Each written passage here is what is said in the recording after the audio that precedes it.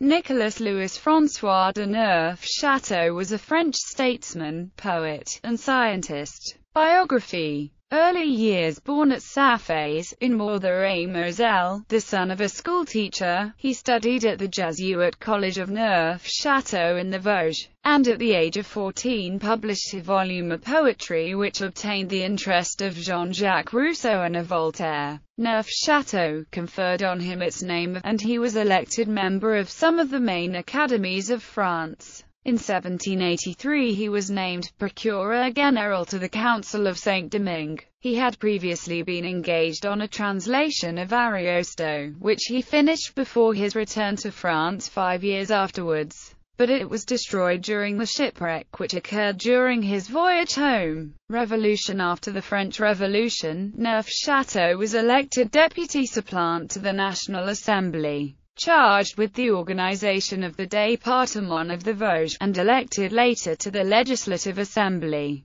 of which he first became secretary and then president. In 1793 he was imprisoned on account of his supposed political sentiments, as they were deduced from his drama Pamela ou la Vertu Récompensée, but was set free a few days afterwards with the start of the Thermidorian reaction. Directory in Napoleon. In 1797, he became Minister of the Interior, distinguishing himself by his thorough administration. It is Neufchâteau who initiated the French system of inland navigation. He inaugurated the Museum of the Louvre and was one of the promoters of the first universal exhibition of industrial products. He replaced Lazare Carnot as a member of the French Directory, a position he held between the 8th of September 1797 and the 20th of May 1798. From 1804 to 1806 he was president of the Sénat Conservateur, coinciding with the establishment of the First Empire. His office implied that he was the one to solicit Napoleon Bonaparte to assume the title of Emperor. In 1803, he was admitted to the Académie Française, and in 1808 he received the dignity of Count. Retiring from public life in 1814, after the Bourbon Restoration, he occupied himself chiefly with the study of agriculture until his death. Works. Neufchâteau had multiple accomplishments, and interested himself in a great variety of subjects,